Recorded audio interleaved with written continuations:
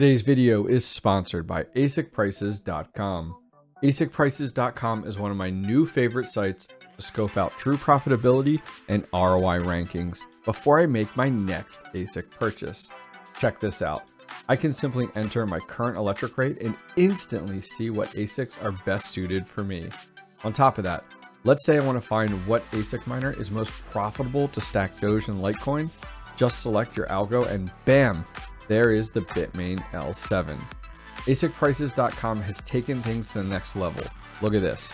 When you select a miner, look at all this amazing information.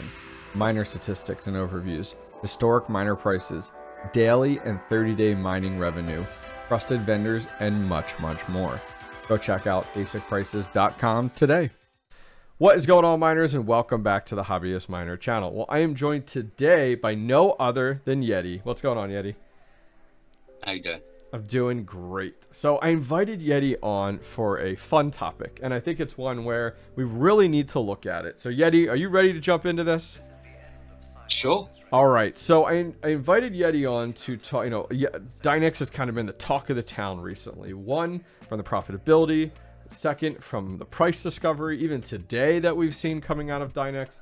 So the big question I'd love to chat a little bit more about with Yeti is, will DYNEX save GPU mining? Now, that's a broad and a very, strong statement there. So talk to us a little bit from what you've seen in the GPU mining scene since Ethereum, because Ethereum was, our pride and joy, and we lost it pretty much as a GPU miner from proof of useful work. And now we're without this savior, and we as GPU miners are looking for one. So really, what are your thoughts on the current state of GPU mining and how DYNEX comes into play? Well, I think we've all been looking for that next big project, right? Mm-hmm. I think some of us more than others. A lot of people have pinned a lot of hopes on certain projects after Ethereum.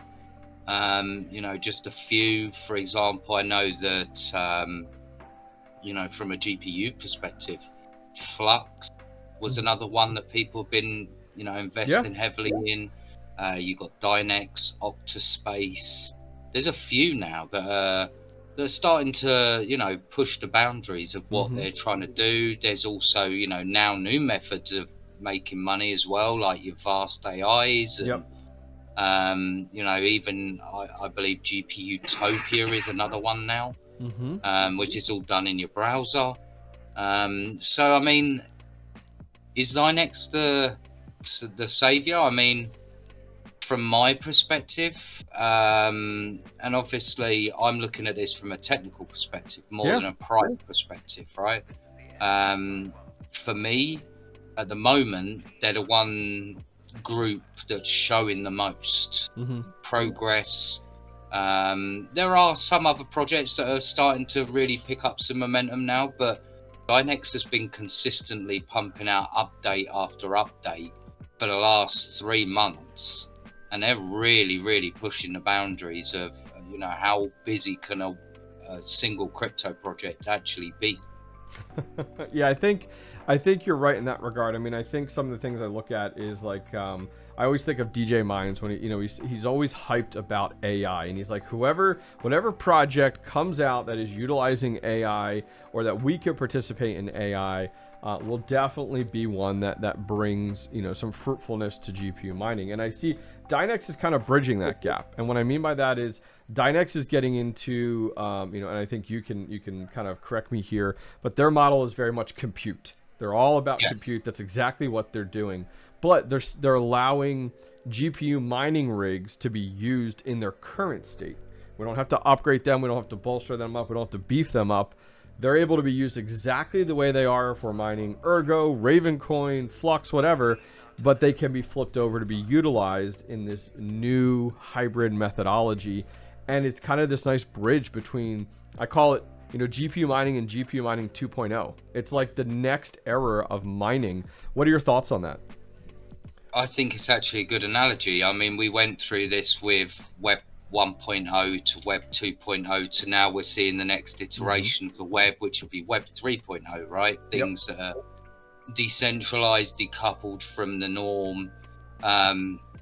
and I think you're right. The bridge for what they're doing, and I think this was a very interesting choice from DYNEX, right? They looked at what everyone else was doing and said, well, how do we distinguish ourselves differently from everyone else? They could have gone down the same route as Flux or Fast, where they need high bandwidth, custom equipment, and they may not have got the upswing that they saw so far, because they've really marketed themselves as something that is available to all miners, not just a select few. And that's a good thing, right? There's also got to be good enough competition in the industry from all ranges, so your people that can go out and spend 50 grand on a rig, to the person who's already got their mining rig, who's spent a lot of money building that, to be able to participate as well. And I think that's a great idea. So let's talk a little bit more, and this is a good segue into just, what makes a GPU mining rig ideal for DYNEX. So when we're thinking about a rig, the first thing that comes to mind for me is graphics cards that have high VRAM, based off of that. Now, why is that? If people are listening and they're like, okay, I want to get in on DYNEX, why is it that they're looking for GPUs that have more VRAM? So example, 3060 with 12 gigabytes versus a 3070 with 8.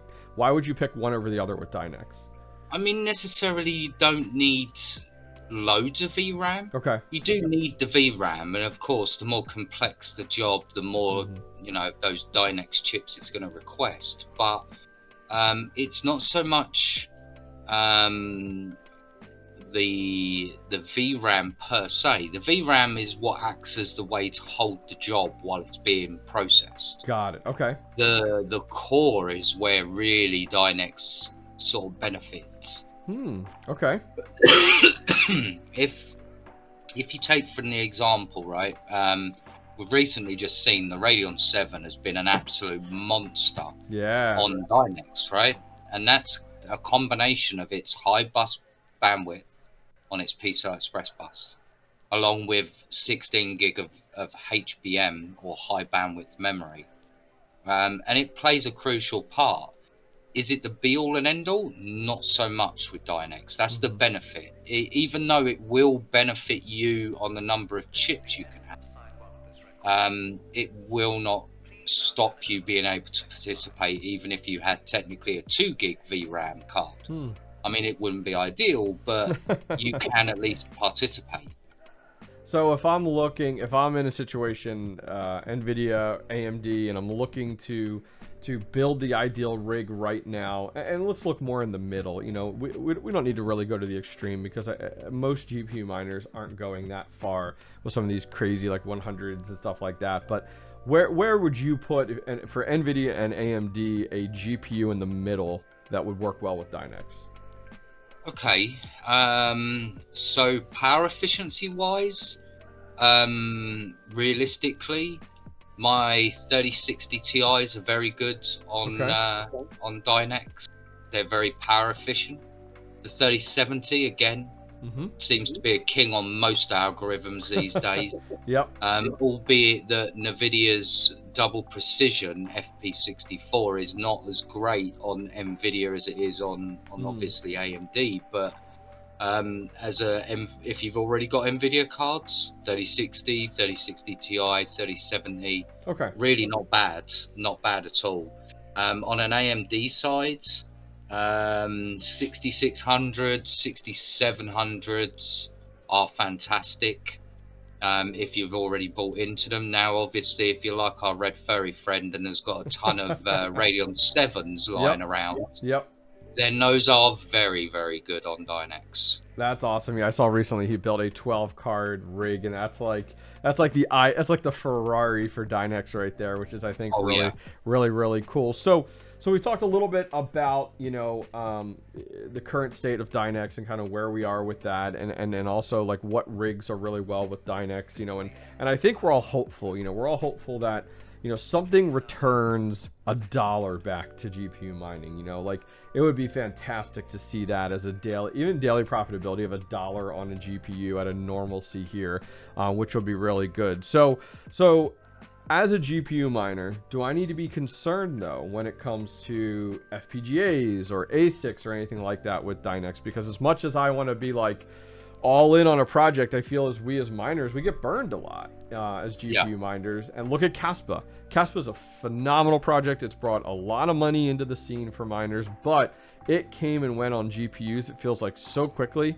And now ASICs, you have to if you want to do with 𝐝𝐴SPA. So where are we at? What are your thoughts are with DYNEX and FPGAs? I actually sat down with the team and actually asked them this question. It was one of the first things I wanted to talk about with them. Was what's the likelihood of you putting FPGAs on the network? What's the likelihood of you putting ASICs on the network? And they are categorically adamant that they're not going to be on there ever. That's awesome. And the moment that they even get a sniff that somebody's thinking about doing it, they will make sure that that is very much stopped straight away. Okay. Now, would that mean something like a fork, or what would that, or a change of algo, or how could you combat in that without, you know, overhauling your entire project? So that would probably be more like a fork more than an algo change, because obviously the POUW side would need to be all integrated. It would be a massive undertaking. But a fork to make it more resistant to that ASIC, absolutely. Okay.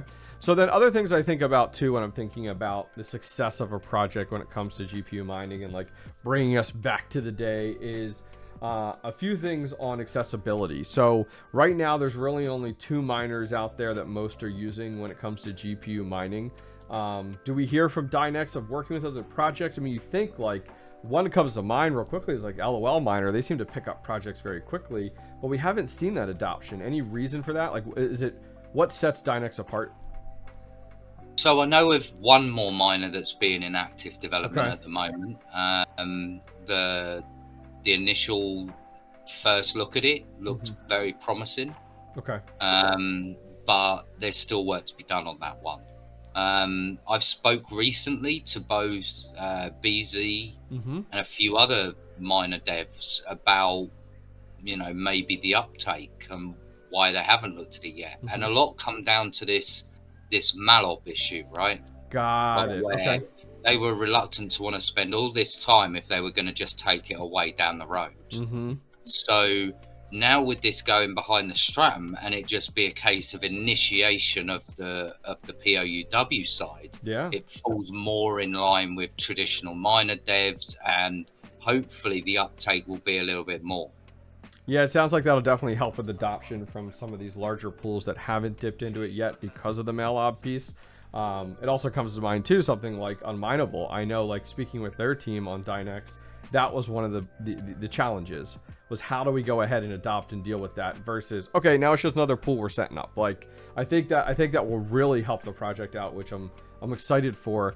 The other part for me as a miner is liquidation and abilities to liquidate. We don't see DYNEX on a ton of platforms. Now, that isn't necessarily the project's fault. I mean, traditionally, some more of these grassroots projects aren't paying their way to a platform. They're more waiting for a platform to adopt it. What are your thoughts on that when it comes down to the success of DYNEX right now? I mean, more exchanges are always, you know, a good thing.